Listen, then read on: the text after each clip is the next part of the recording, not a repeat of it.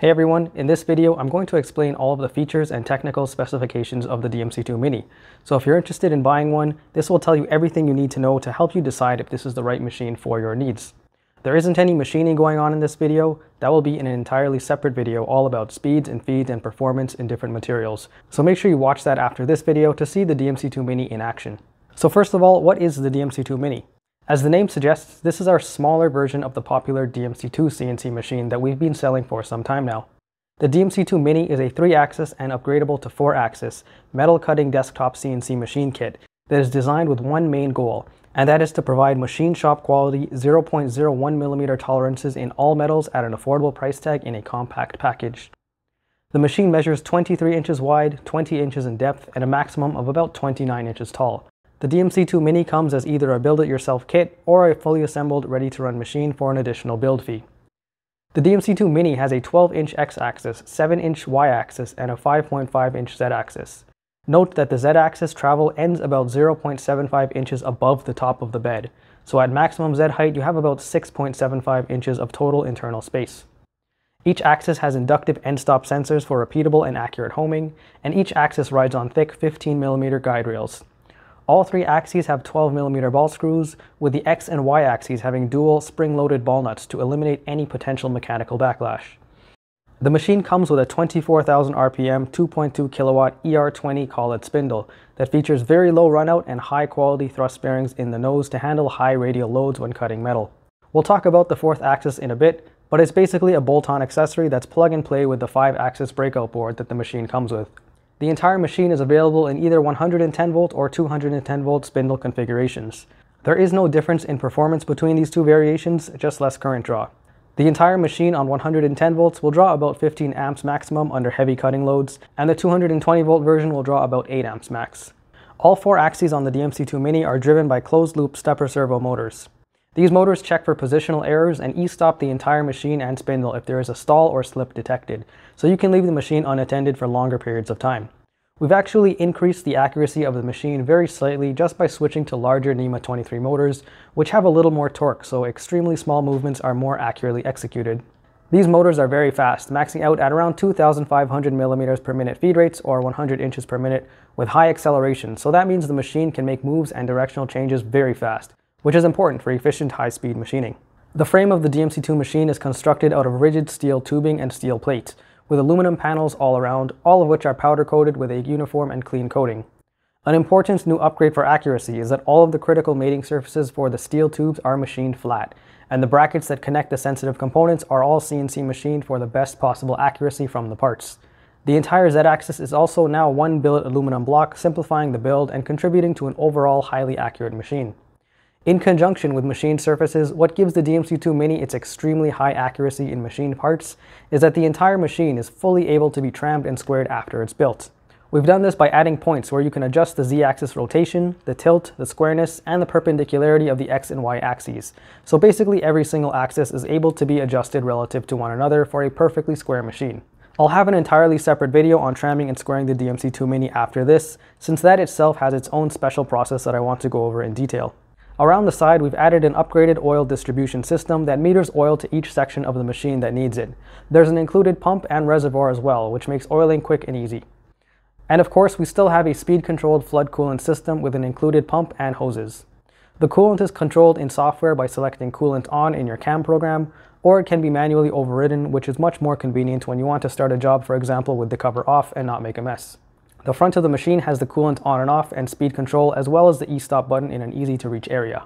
At the very back of the machine is our waterproof metal electronics cabinet, which houses the breakout board, controller board, motor drivers, and coolant electronics. We've made significant ease-of-use improvements here as well, with an updated breakout board that has diagnostic LEDs for power, signals, button states, spindle output, and basically everything I/O related at a glance to determine if something is functioning or not on the electrical side. This makes troubleshooting very straightforward and simple. We don't usually see problems with the DMC2 electronics, but there is always the chance for human error when you're connecting and wiring things up yourself, and maybe 1 in every 100 people who are building the kit might cross a wire or swap 2 things accidentally. And before, that was annoying to track down with a multimeter, but now it's as clear as just an indicator light to show if something is not where it should be or not outputting the signal that it's supposed to. Speaking of electronics and wiring, we've made massive improvements to the kit building experience here too, and now all of the low voltage electrical wires are pre-stripped, pre-made connectors, which makes assembly go way faster, and all of the other wire for everything else like the power supply, spindle buttons, etc. are all pre-measured, stripped, and pre-soldered, so you just stick them where they need to go and screw them in. This simplifies everything and saves you hours of time and effort. The spindle motor uses high flex double shielded and grounded oil resistant cable and is intentionally routed separate from any low voltage signal wires in the electrical cabinet so that electrical interference is not an issue. The DMC2 Mini ships with an economical off-the-shelf 5-axis Mach 3 controller board, and the reason for this choice is because the board and software support USB connectivity and an MPG jog wheel, which we sell as well. This jog wheel is convenient since it allows you to quickly jog the machine around at any step increment you want very efficiently for probing and setting up parts, rather than having to play a dancing game on the keyboard trying to get close to things without precise control and ending up smashing tools. The DMC2 Mini Breakout Board accepts 5-volt step and direction signals from the Mach 3 board, so if for whatever reason you don't want to use Mach 3 and want to use Gerbil or Linux CNC or Centroid or some different controller, you can easily swap the Mach 3 board out, and they should all be compatible as long as your board of choice operates with standard step and direction signals as well. At the front of the machine, we have an upgraded coolant cover. This cover has thicker 4mm plastic windows that are much more rigid and can take a beating, and the cover itself is also way taller up to the top of the frame of the machine, which helps to keep chips and debris in since the top has to remain open for the spindle to move across. The taller cover means there's a lot more space above the bed to allow for the 4th axis to fit and not consume any Y-axis travel. Again, more on that in a separate upcoming 4th axis video. Coolant used in the machine drains out of the back through the return trough, down the return hose, and into a reservoir where the high pressure pump will draw coolant back up and send it back to the cutting area. Chips are caught in the chip tray, which can be easily removed and dumped out. The bed of the DMC2 Mini is a 2-piece aluminum structure where the bottom connects all of the bearings and motion components, and the top is a 15mm thick slab of aluminum that's pre-machined with mounting holes. The idea behind this is that you machine the top surface down to create a perfectly parallel plane after the first time you install it, and then you machine any additional mounting holes for your vise or other fixturings. As you consume this surface over time, or if you want different fixture plates to swap on and off, you can buy more of these bed pieces from us or just make them yourself since it's designed to be an off-the-shelf rectangular piece of aluminum of any thickness with precise mounting hole locations that you can mill on the DMC2 Mini itself or even just a drill press. Accurate probing is a very important part of CNC machining because you need to know exactly where your part is, especially if you're machining on top of something that already has existing features machined into it so that the two operations match up exactly. For probing on the DMC2 Mini, we have our magnetic XY probe that snaps into place when needed and works with the automatic X and Y axis probing buttons built into Mach 3 to automatically find and measure the position of your metal parts to within 0.01mm accuracy. For the Z-axis or tool height, we have our tool puck sensor that simply is placed on top of your probing surface and detects the height from the tip of the end mill to the surface below. With those 3 measurements for X, Y, and Z, you can have your part fully probed in and be ready to accurately begin cutting all within just 20 seconds. Now I want to talk about some features on the DMC2 Mini that are not apparent at first glance, but still important to mention, and that's to do with the actual user experience with building the DMC2 kits themselves. About 90% of people opt to buy the DMC2 machines from us as a kit rather than an assembled unit, which is great. You save money, you get to make it yourself, and I can save time and focus on the logistics of the company rather than hiring and managing a workforce. You also save a lot on shipping since the kits ship in boxes anywhere around the world right to your doorstep in dense, small packages that make shipping cheaper. The first thing we've done to improve the build experience is to just trim down the amount of components on the DMC2 Mini. There are less pieces to assemble and more pieces doing double and triple duty, so essentially a more optimized design that still retains structural rigidity needed for a CNC. We've gone away from laser cutting most of our components and now transitioned to CNC machined components wherever possible, so even if they cost a little more, having less components overall still manages to reduce the final cost of the whole machine. The second major time saver and quality of life improvement is the whole electrical system. As mentioned before, our boards are all pre-assembled, so no soldering required there, and all of the electrical wires are pre-cut to length and pre-stripped and soldered, so they are ready to install where needed. Everywhere where possible, we've also switched to using connectors, so you can assemble wires outside of the machine and then plug the entire cable in after installing the control boards, so there's no rat's nest of wiring to deal with during the electrical assembly process. There are still a few wires to solder where different suppliers ship their components with chopped wire ends, but the amount is significantly less than it was before. With all of these ease of assembly improvements, the assembly process has gotten a lot simpler and faster, but I don't want to oversell that fact and make you think this is a quick couple of hours assembly. There is still no escaping from the fact that there are, for example, 6 rails, 3 ball screws, 3 entire axes of moving parts, and some 50 or so components overall that need to be assembled. So this build will take you, on average, I'm estimating about 2 to 4 days to complete.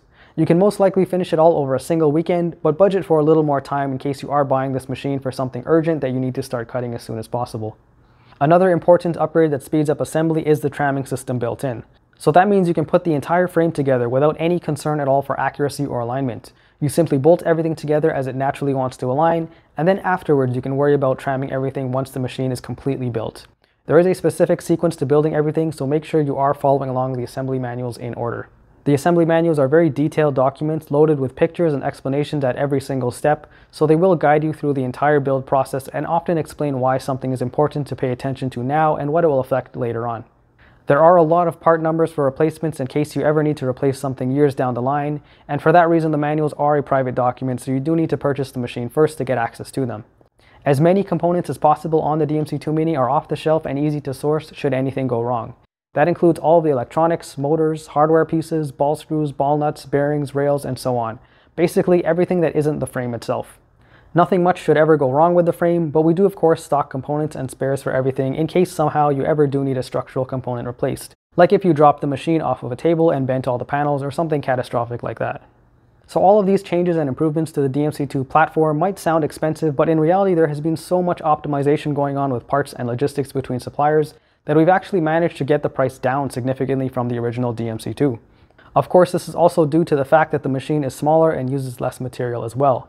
That also cuts the shipping prices in half, since the original DMC2 weighed in at about 220 pounds, and now the DMC2 Mini weighs half of that at about 110 pounds. The DMC2 Mini kits ship in 5 separate boxes ready to deliver to any address in the world via DHL or UPS, and the pre-assembled DMC2 Mini machines ship in a crate and at the moment deliver only within Canada and the USA. We are located in Toronto, Canada, so if you are able to pick up a machine locally, that's an option as well. That sums up pretty much everything technical about the DMC2 Mini that you should know before purchasing. Now of course, make sure you watch the actual machining videos posted after this so you can see how this machine performs cutting various metals, so you can determine if the DMC2 Mini is the right machine for your needs. Thanks for watching, and don't forget to share this video with someone you think might be interested.